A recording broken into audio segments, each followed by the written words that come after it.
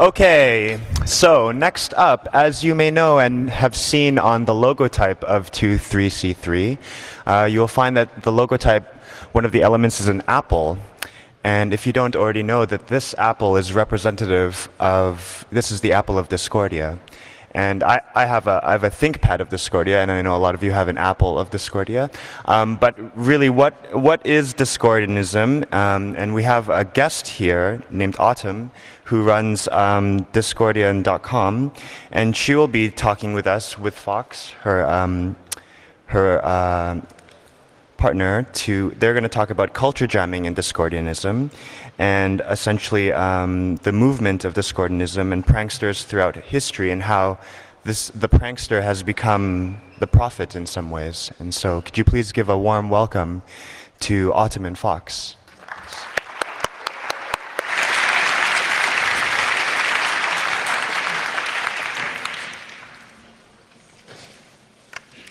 Hi, everybody. If you're wondering why I'm alone on stage, that's because my co-presenter did all of our fabulous visual aids. I can assure you if I was the one doing them, they would be like a third as cool. So you can thank him for that. And there we go. So I'd like to start out by showing one of the original myths of Discordianism. Now, Discordianism, as you may know, is somewhere between a joke and a religion, but it does have a myth system. So we put together a little presentation for you. It's called The Original Snub.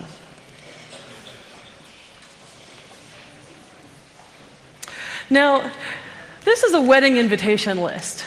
There was a wedding going on in ancient Greece between Peleus and Thetis, two nobles. And they invited all of the gods that were available, and a few other people, you'll notice. But they neglected to invite Eris. Now, you might notice Steve Jobs had the grace to go off and find himself a party somewhere, but Eris said, forget that. Eris wanted to go to this wedding and was a little bit upset, as you might be, to find that all of her friends were invited, but she was not. You'll see her looking very sad here. Now, these other goddesses put on a big show preening about how they were invited, and Eris was not so fond of this. So she had a bright idea. She knew that the gods had egos well beyond their actual godly stature. And so she got a golden apple and inscribed with it the word Callisti, which means for the prettiest one, and rolled it into the hall of this wedding.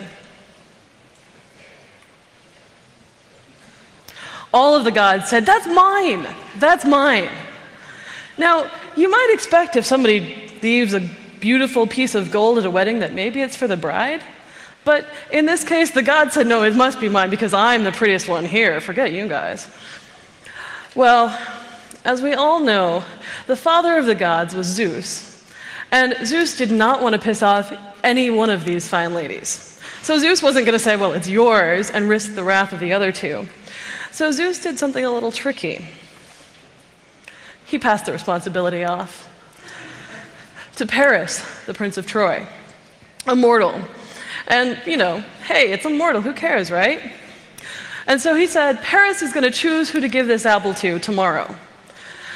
And of course, the goddesses are all sneaky, and they came to him in the middle of the night and they offered him things. Hera offered him dominion over the world. She offered him much of Asia, in fact. Athena offered him wisdom of the ages, knowledge far beyond mortal means.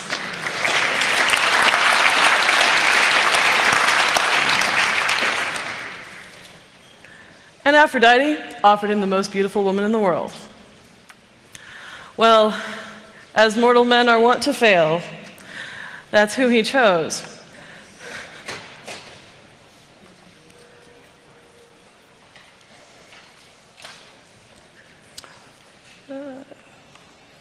Hello. Okay, and we see that Helen of Troy, the most beautiful woman in the world, was in fact already married to the king of Sparta, Troy's biggest enemy. Well, the rest is history. Here we see the Trojan War, And this was what started it all. What we can take from this in Discordianism and culture jamming is that this never would have been a problem if the gods had said, well, hey, this is clearly a wedding gift, we'll give it to the bride. The problem was that their egos far exceeded anything that could have gone on in that room. And thus, the original snub was born. So today, I'm going to give a talk about Discordianism and culture jamming, and I'm going to go with the model of the Discordian seasons. The Discordian seasons are sort of phases of society, right? First, there's chaos, where there's just no rules at all. And then we move into discord, where there's still no rules, but people are starting to get a little upset about that because, well, something's happening and you don't like it, and maybe there should be a law. And then we move into confusion as some rules start to take effect, but nobody is sure where to follow the rules or what rules to follow. And then into bureaucracy, where this is all strictly codified. We have 5 rules and you cannot break them. And then to the aftermath, when finally we move beyond categories. So in chaos, we're going to talk about Discordianism. First, I'll give you a little bit of a biography, just a 2-second word. I run Discordian.com. I've been involved in various prankster organizations such as the Cacophony Society for a fairly long time. My co-presenter here likes to come with me to a number of these events. He's a former administrator for a harm reduction board called bluelight.new, if some of you are familiar with it. And not only that, but he's also done most of the art for my website and for this presentation. Lastly, I need to give a disclaimer. I'm American. A lot of these examples are American because I'd like to tell you what I know about as opposed to what I don't. I did do some research on this, but I figured it's better to talk about what I know best. Not only that, but I tried to give a more Discordian focus to this talk, so there's a number of people and groups and events that are incredibly fascinating in the world of culture jamming, but I wasn't able to get to them because I was trying to keep this a more narrow focus. Now, Discordianism started with 2 crazy hippies hanging out in a bowling alley in the middle of the night in Los Angeles in 1959 or 1958. They can't remember. And they said, hey, I heard about this ancient Greek goddess of chaos. Wouldn't it be funny if somebody started a religion? Well, thank goodness it didn't turn into Scientology. But instead, we have something a little bit stranger. Now, the 2 guys that started this, Kerry Thornley and Gregory Hill, both of whom went on to have fascinating careers in the arts and all sorts of places. Well, all sorts of places is interesting. Kerry Thornley, this is a little tidbit, was actually mistaken for Lee Harvey Oswald during the Kennedy assassination.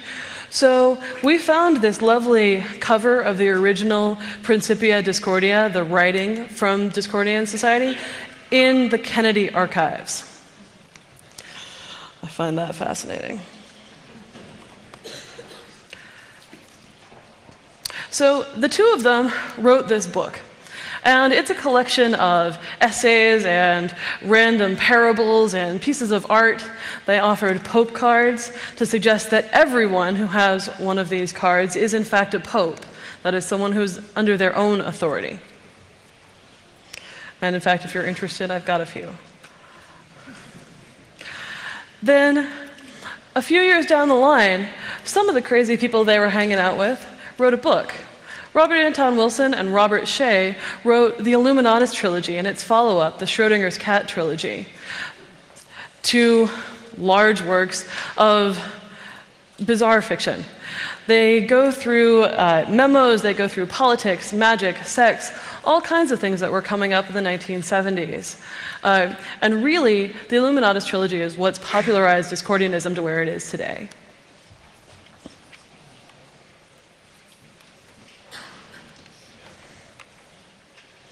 Sorry about this. This runs a little slow. I know you guys all like free software. Well, I got free hardware.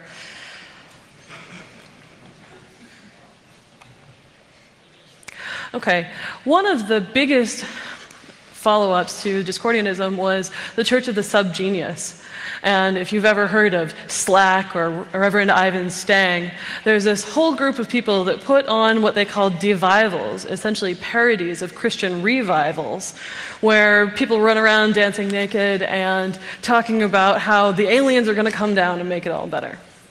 They're good people, and they've influenced a number of people, including artists Negativland, that we're going to talk about later in this presentation.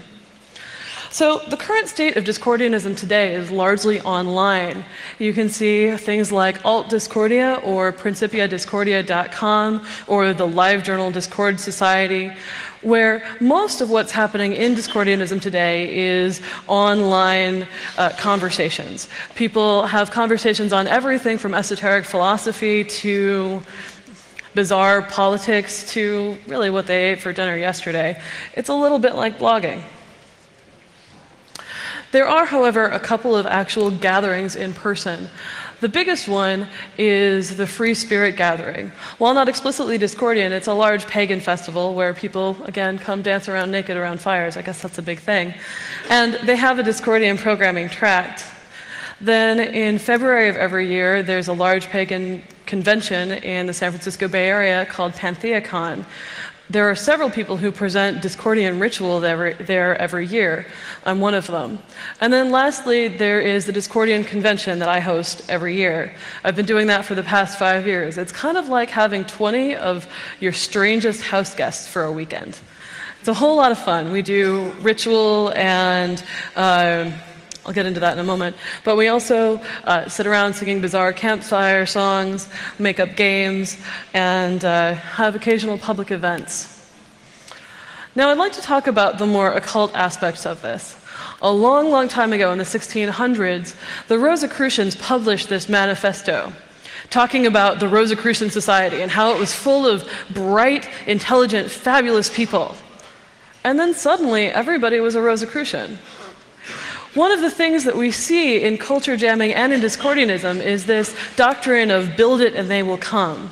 This idea that when we talk about some fabulous organization, simply by talking about it, people will want to join, and then we'll tell you that they've joined. And then suddenly your organization exists.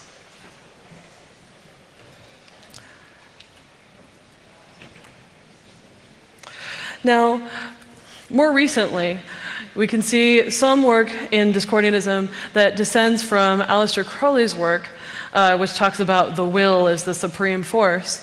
And Phil Hine and Austin Osman Spare and a number of other theorists who write things about chaos magic. Now, what's interesting about this is that I'd like to give you a more utilitarian version of this. I would like to define magic as a symbolic act undertaken to effect change. So this isn't always somebody who even believes in some bizarre supernatural forces, so much as somebody who is working with a symbol in order to effect change. So we'll see that as we see people trying to deconstruct and reconstruct corporate logos, and that is in fact a form of magic. Now, those who engage in chaos magic do something similar. Chaos magic says that belief itself is powerful, and it's sort of like a brain hack. Like if you believe in something so strongly, you're more likely to have a chance of actually being able to accomplish this. And so what they do is they choose a system to believe in order to get these results, and then when it becomes inconvenient, laugh it off. So for example, we've all heard of various gods in mythology, and some of them are better at some things than others. So if you strongly need emotional healing, maybe you would pray to Jesus. Jesus was pretty good at that. But then if you need to go get laid, Jesus is not your man. So the next person you might talk to would be maybe Pan.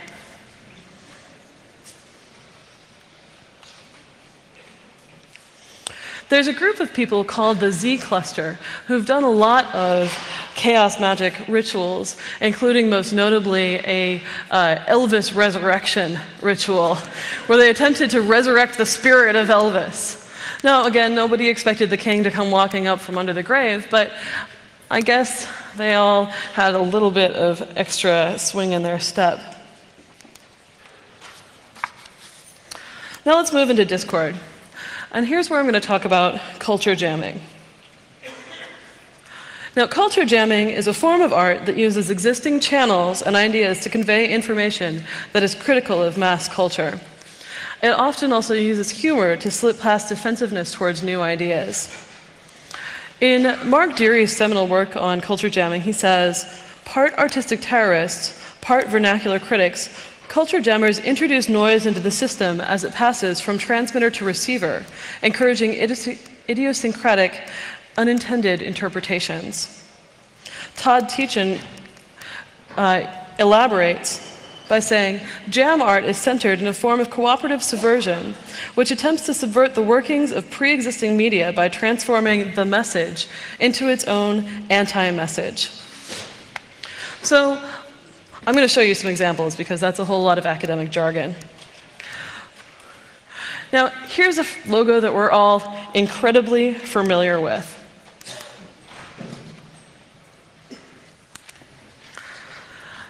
Here's one way of changing that.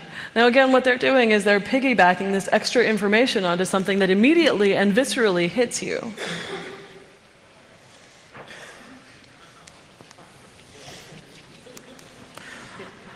I wanted to give a lot of examples of the same logo and how it can be used in different ways because it gives you an idea of some of the variety of culture jamming. Culture jamming media takes the form of billboard liberation, where people will change a billboard to reflect new ideas. It takes the form of what they call subvertisements. This is from a group called Adbusters. If you're not familiar with them, check them out. They're fabulous. It takes the form of graffiti. It takes the form of sticker campaigns. It takes the form of text that uses original works. It takes the form of copyright violation. This one in particular I found very interesting. It came to me from a website called the Worcester Collective that documents street art. This was in China by a man who calls himself the People's Liberation Artist.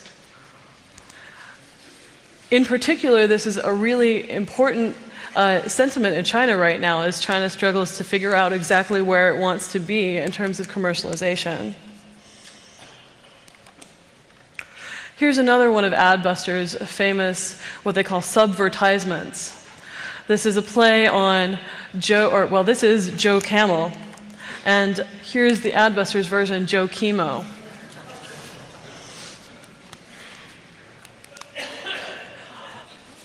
Now, from an artistic example, I'm going to move into an event example of culture jamming.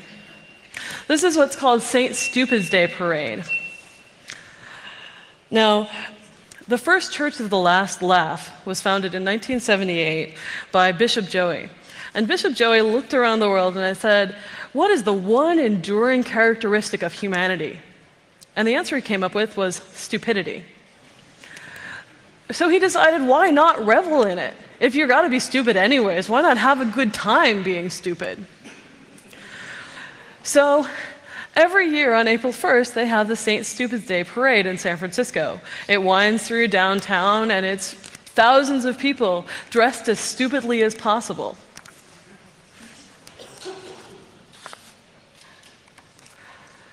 And next, I want to move on to a ritual example. A lot of people in this audience will be familiar with Alan Moore's V for Vendetta comic. It was a graphic novel put out about a character who dresses up in a Guy Fawkes mask, essentially mimicking the revolutionary person from England when he went to try and create a new societal revolution. There was a recent movie of the same graphic novel. What's fascinating about this is that somebody decided to piggyback on this in a ritual context. And in early October of this year, the website was passed around amongst friends and by word of mouth that had an invocation of V. So Guy Fawkes attempted to blow up the Parliament building in England on November 5th.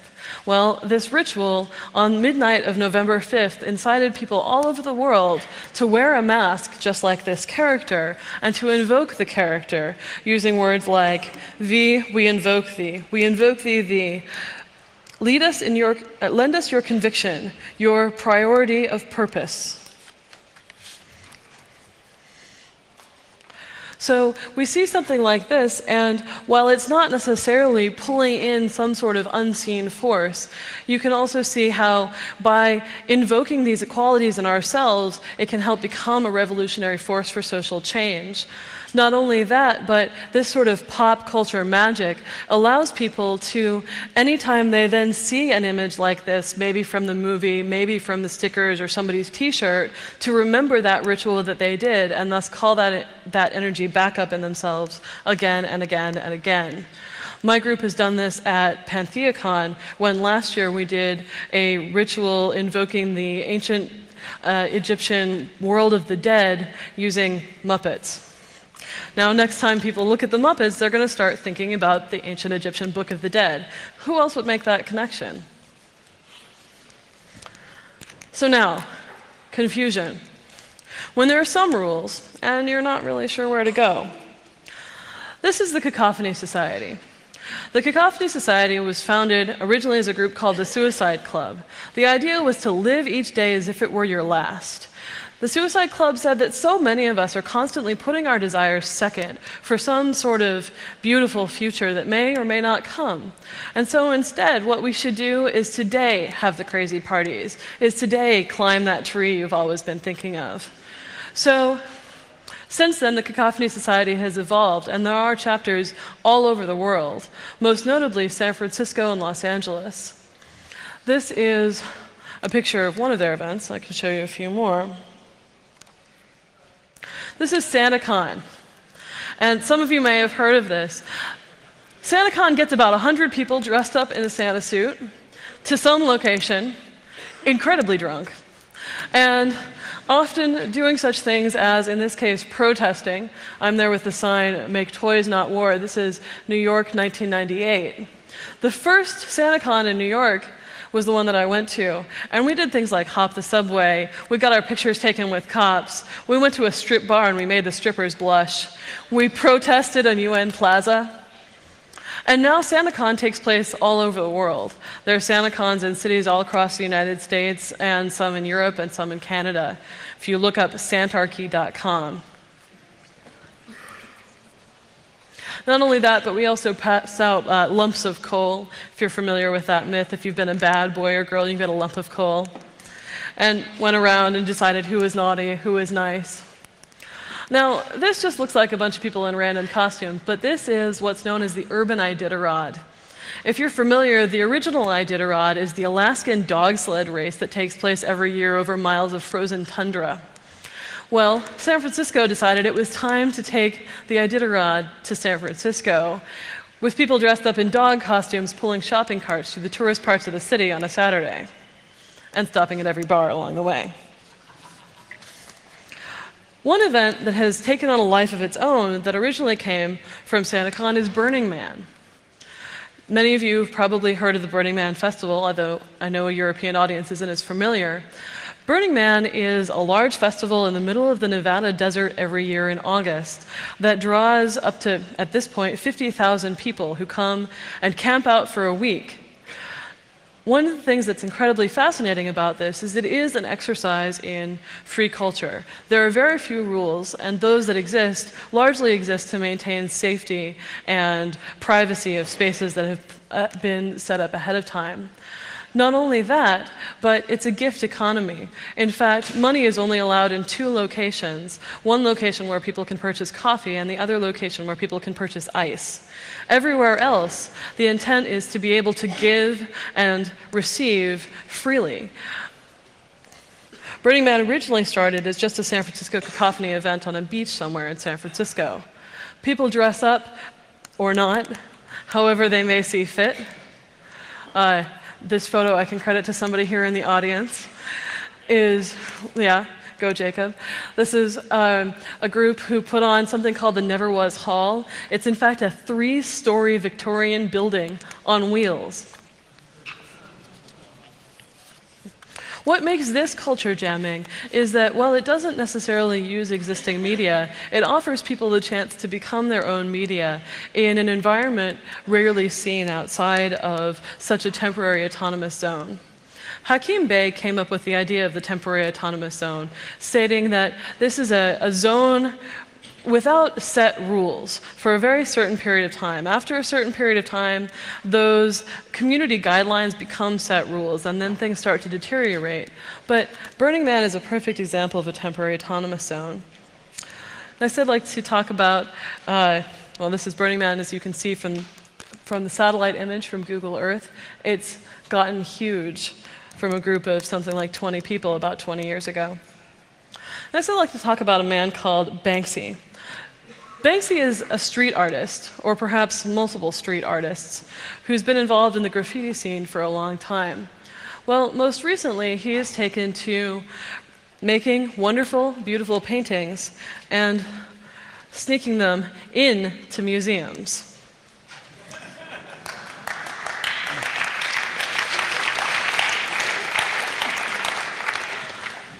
Again, somebody to look up. He went into a number of museums and galleries, and you can see in these pictures, surreptitiously placed his own painting there. Most of them look like fairly classical works of art with something bizarre and modern. A lot of them are old portraits, maybe with a can of spray paint next to them or something. So the medium was exactly the same. You can see the spray paint here, but the subject was similar but subtly tweaked. And he had them in frames, and he even had a little plaque mimicking the same style as the museum's original plaques for all of their other paintings. And he went in and he just wore a big coat, put it in there, and walked away. Now, in some cases, it actually took the museums more than a week to discover these. It's a fascinating concept on what makes something worthy of being in a museum, where that lies if this is part of the public trust. Here's more of the images here. And here's somebody just walking by.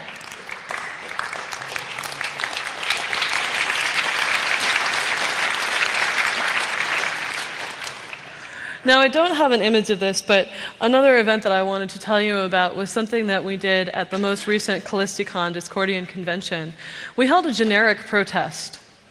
So we had signs that said, yes, no, maybe, stuff, here to meet girls.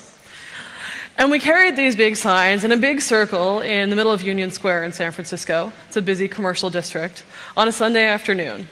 About 10 of us, chanting slogans like, yes, no, we don't know. And we had a really great time, and people kept honking at us, and people kept saying, so what is it that you advocate? Well, stuff. We think stuff is good. And then somebody else would pipe up, no, stuff is bad. I'm here against stuff.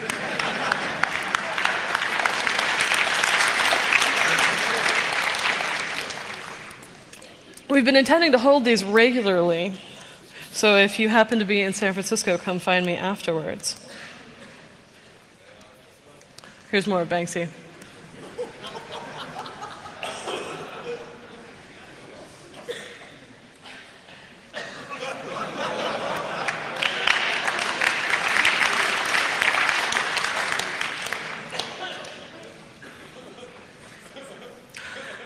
Now we move into bureaucracy. What happens when we have strongly codified rules? Well, as all of you here know, people are going to start breaking them. And in order to break these rules, we often have to get creative. So one of the things that ties this in to Discordianism explicitly is that the Principia Discordia was one of the first works that I'm aware of marked with all rights reversed. It was partially a joke on the word all rights reserved, but it was also because the people who wrote this knew that some of the works that they put into the Principia Discordia might have been copyrighted, but they weren't sure, and they really just didn't want to deal with that.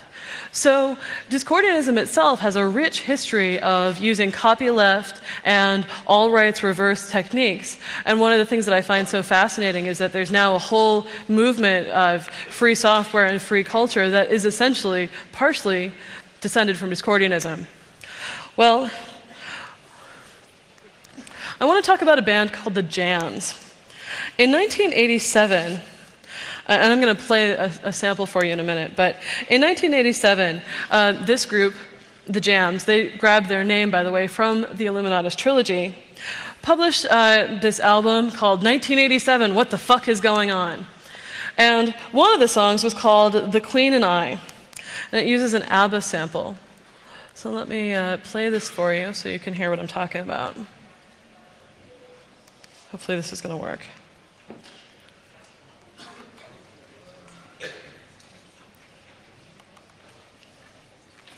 Okay. I'm trying to double click it. I guess I'm getting jammed too.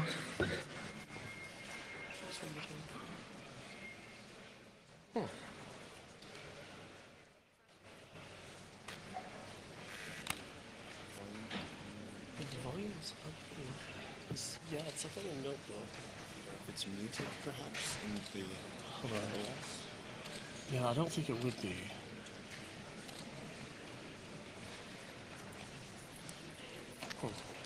All right, well, while he's trying to figure this out, I'm going to go ahead and tell you a little bit about it. It uses an ABBA sample called From the Dancing Queen, and it really pissed off ABBA. There was a huge, huge lawsuit, and because of this, the Jams said, all right, screw you guys, and changed their name to the KLF, which stands for the Copyright Liberation Front. Give me a second, I'm going to do it manually. Okay, so this will be 1 second. We're going to pull this up manually here so you can hear what we're talking about. But the KLF have become kind of media pranksters in general. One of the things that's bizarre about them is in 1992, they erased their entire back catalog.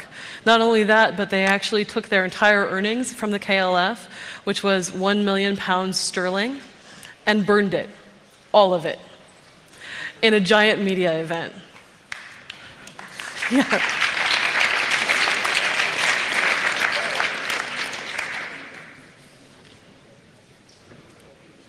Okay. All right, so here's the sample of The Queen and I, hopefully.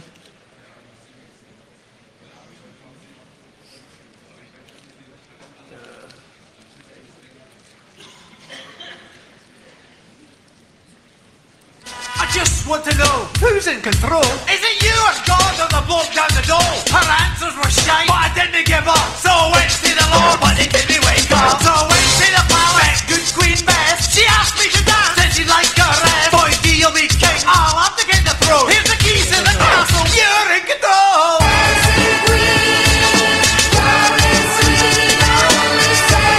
What about Charles? I like Charles.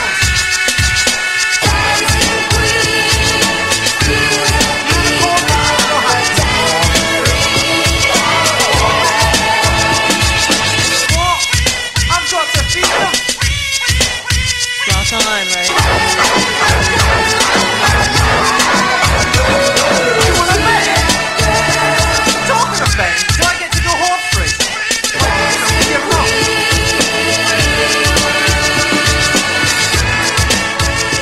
I lost a lot of money on horse racing. All right, thanks.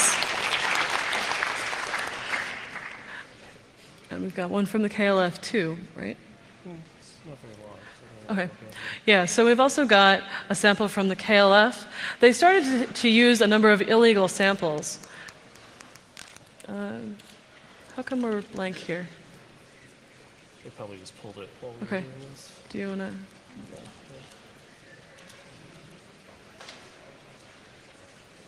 It's a very short sample.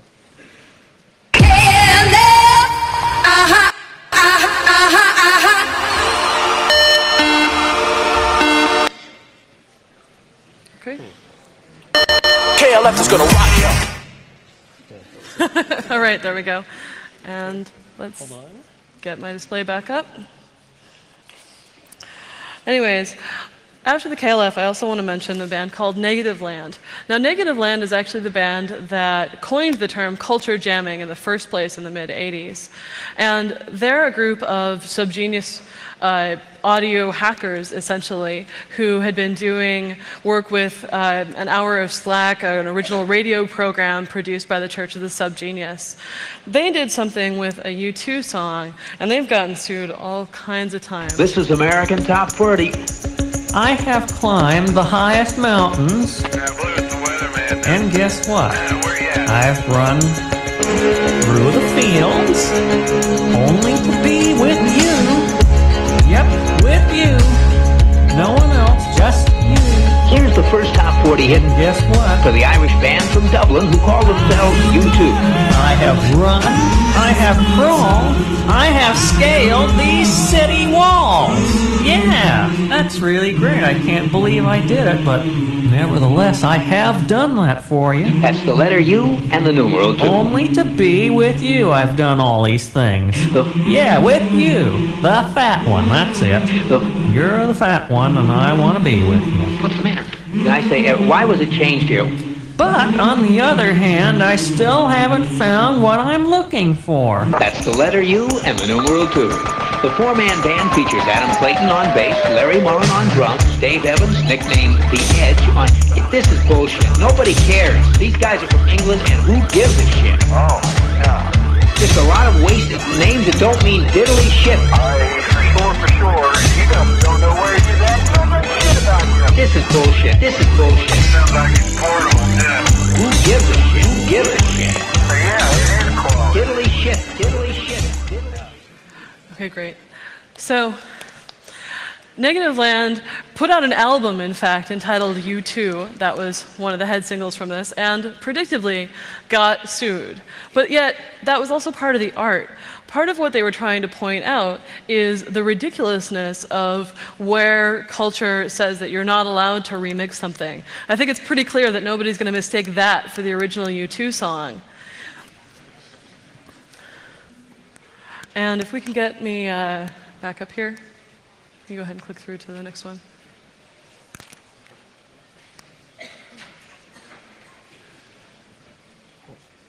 Okay, I need to get my images back up. Tech support, can you help me out here?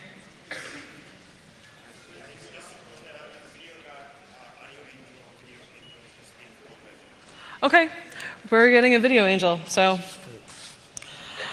in the process, what I can do is move on to the last season, and that is the aftermath. That's what happens when we move beyond these categories of order, disorder, chaos, discord, confusion. Yeah, thanks, guys. And what I want to start out with here is what happens when culture jamming becomes mainstream. So this is a Cacophony Society event that started in the late 80s. Now in San Francisco, there's a huge race that goes through the city called the Beta Breakers. So it's where you are running from the San Francisco Bay to the ocean. I don't remember how long it is, but it's a big deal. Thousands and thousands of people come run through the streets of San Francisco every year. Well, a man named Rob came up with the idea that it would be hilarious to dress up in salmon costumes and run the opposite way to spawn.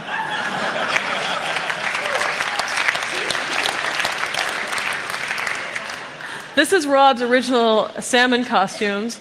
They're not very comfortable. I did this one year. They're actually made of carpet padding. But still, it's lots of fun. You go run the opposite way, and then you do your little spawning dance, and everybody has a great time. Well, this has apparently entered the meme stream. These two just came out within the past year. There is a television commercial from Bacardi showing people running through the streets of New York in fish costumes, and this Nike billboard. So one of the things that I think is so important about Lawrence Lessig when he was talking last night about that non-commercial license is so that perhaps your art doesn't end up here. Something to think about. Not only that, but even outside of taking people's ideas, corporations have started to engage in underground media techniques. Several years ago, there was a campaign by IBM when they were trying to push their Linux servers to get people to write peace, love, Linux. They had the peace sign, the heart sign, and a little penguin. Well, it turns out that IBM actually paid taggers to graffiti this on the streets of New York and San Francisco. This did not go over so well with the municipalities when they found out about it. But it's very interesting because when we come back to the theme of the conference here, it really brings us back to who can you trust, right? If you're expecting to trust something because it's underground, because it's graffitied somewhere, that means it's cool. Well, maybe it just means that they're being paid to do it, and it's something to pay attention to.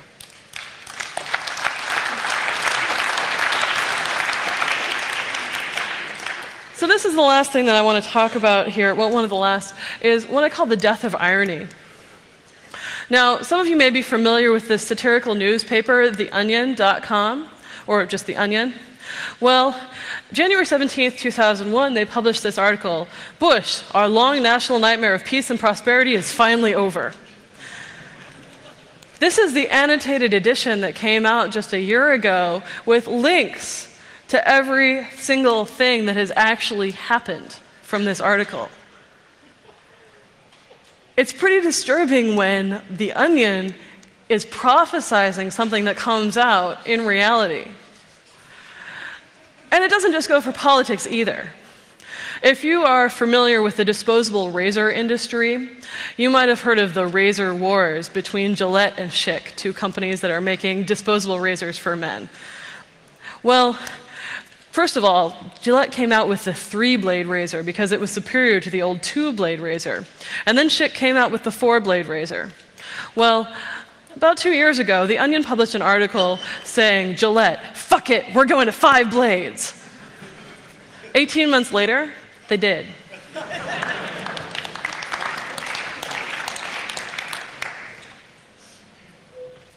So I've got some links up on my website. There's a links page. And if you come back later tonight, I will have a specific further reference for anybody here who wants to take a look at any of the groups that I mentioned or any of the people that I feel are incredibly important that I wasn't able to mention. I want to tell you a little anecdote that I heard recently.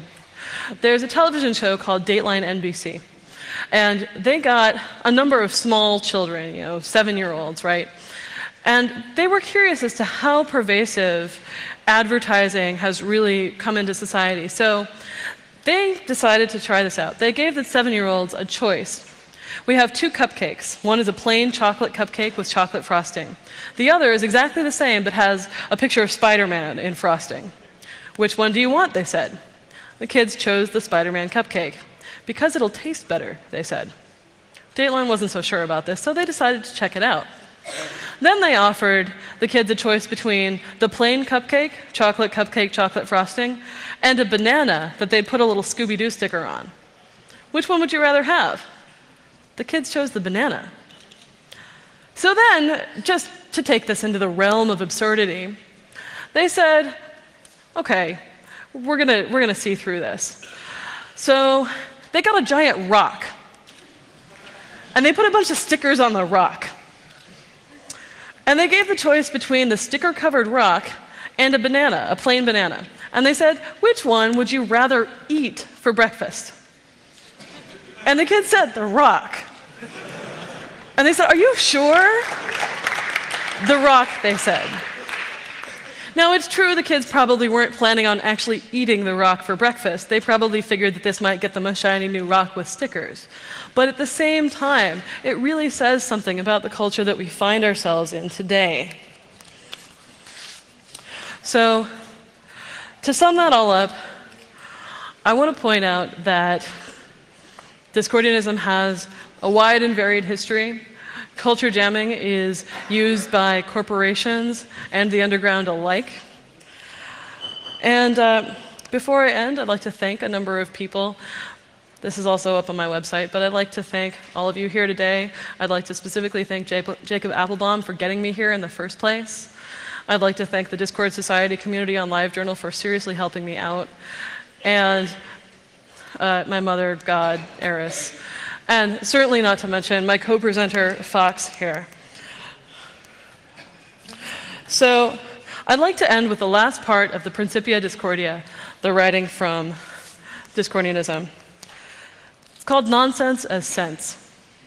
If you can master nonsense as you have already learned to master sense, then each will expose the other for what it is, absurdity. May the goddess put twinkles in your eyes. May you have the knowledge of a sage and the wisdom of a child. Hail Eris. Thank you. Thoughts?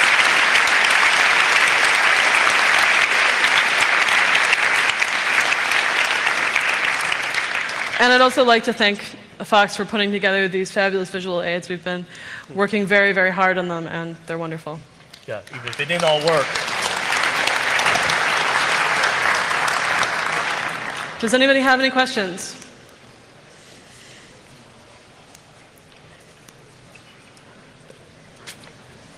What's so bad about the Nike ad?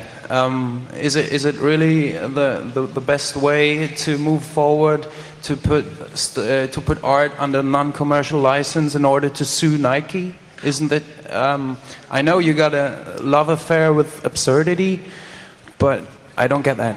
Okay. No, that's a very valid point. What's so wrong about corporations using these ideas? Well, I think, first of all, the problem with it is that they're not attributing this to anybody in the first place. So they're essentially claiming it as their own idea, which I see as plagiarism, which I do have a moral problem with. Not only that, but they're also not compensating anybody for that idea. And as a company that is driven by profit, that makes a huge amount of profit on an idea, I think that there is something to be said for allowing your ideas to be shared with others only so long as maybe you get a cut of what they might be getting in return. I also think that by having something like a non-commercial license, should you choose to do that, you offer yourself the opportunity to turn it down if you want to. So you may in fact say, okay, but if you're interested in a commercial license, come talk to me. And then make that choice individually, instead of seeing your artwork up on a company that you may or may not like, which could be pretty disturbing.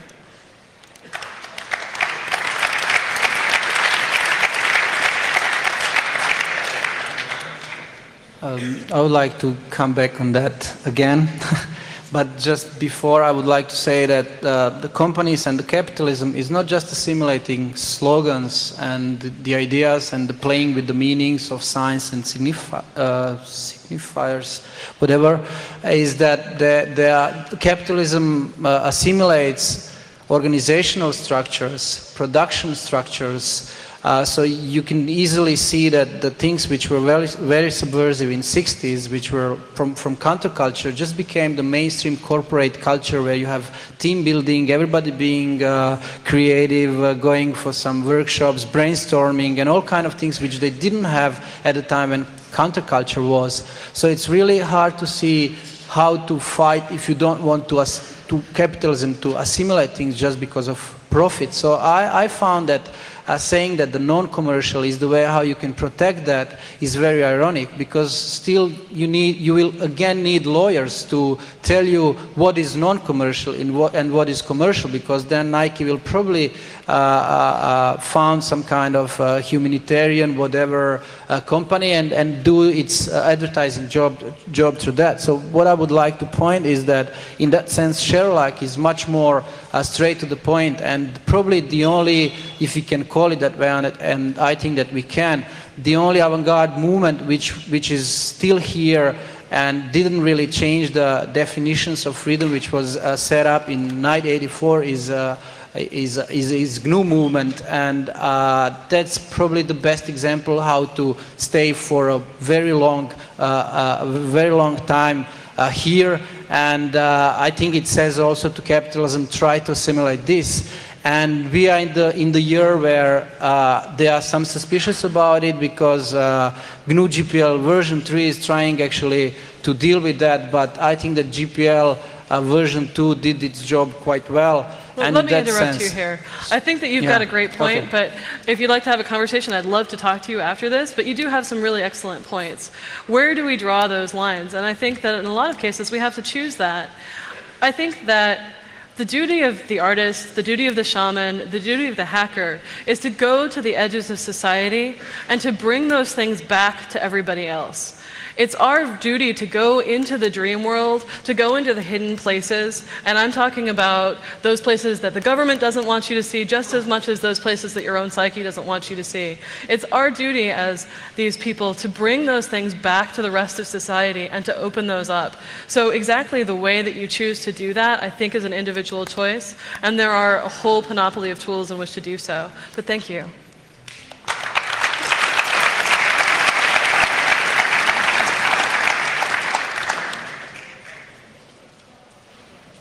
Anyone else, or are we good?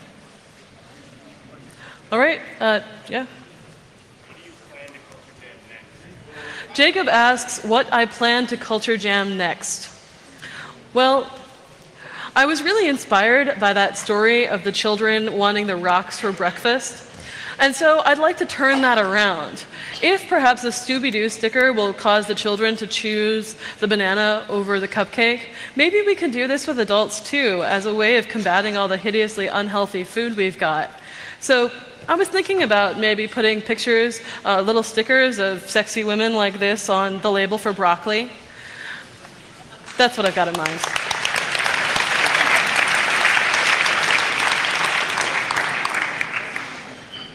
All right, well, thank you very much, and have a great time here.